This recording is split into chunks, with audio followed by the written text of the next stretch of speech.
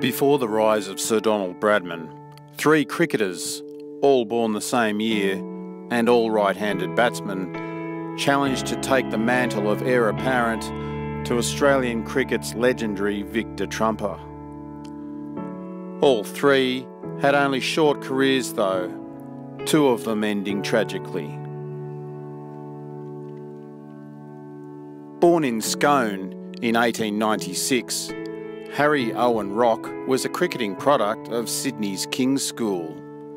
Studying medicine at Sydney University, Rock was a late bloomer, making his first-class debut at the age of 28, scoring 127 in his maiden innings against South Australia at the Sydney Cricket Ground.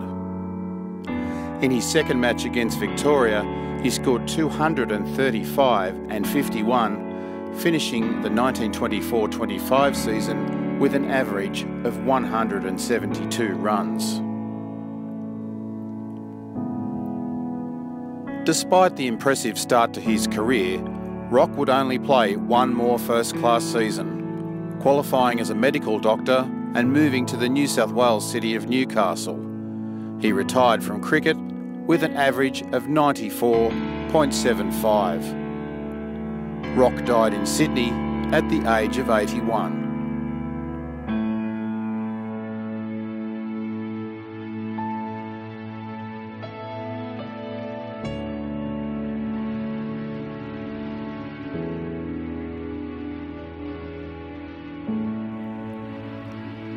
Frank O'Keefe was born in the Sydney suburb of Waverley in 1896. After excelling in junior cricket and baseball in the district, he returned from service in the First World War, determined to make up for lost time. 1920-21 was his breakout season when he averaged 99.33 in Sydney grade cricket with the Paddington Club. After making his debut that season with New South Wales, he suffered a string of early failures in first-class cricket. Moving to Melbourne the next season, O'Keefe was selected to play for Victoria and enjoyed success, scoring 180 against South Australia. In a match against the Australian cricket team on the Sydney Cricket Ground in February 1922, O'Keefe, opening for the rest of Australia, slaughtered an attack including Jack Gregory and Ted McDonald to score 177 in the first innings and 144 in the second.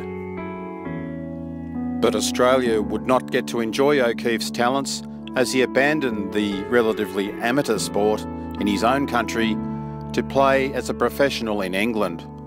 Sadly, O'Keefe would not play for long as he died of peritonitis 2 years later at the age of 27.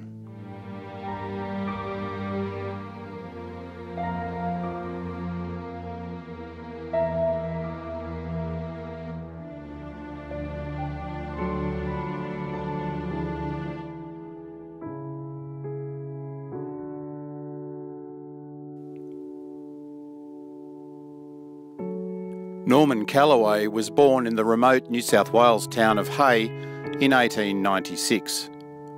When his family moved to Sydney, Callaway made an immediate impact with his cricketing ability. In 1913, he became the youngest batsman to score a century in first-grade Sydney grade cricket, scoring 137 not out for Paddington against Middle Harbour at the age of 17 and 196 days.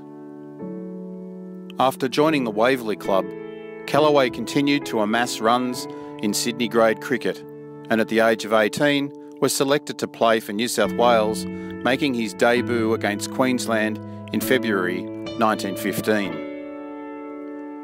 In one of the final first-class matches before war halted interstate cricket, Callaway scored an incredible run-a-minute 207 on debut with 26 boundaries, his only innings of the match. Hailed as cricket's next big thing, like many young men at the time, Callaway enlisted for war service soon after, but was tragically killed in the Battle of Bullecourt on the 3rd of May 1917 at the age of 21.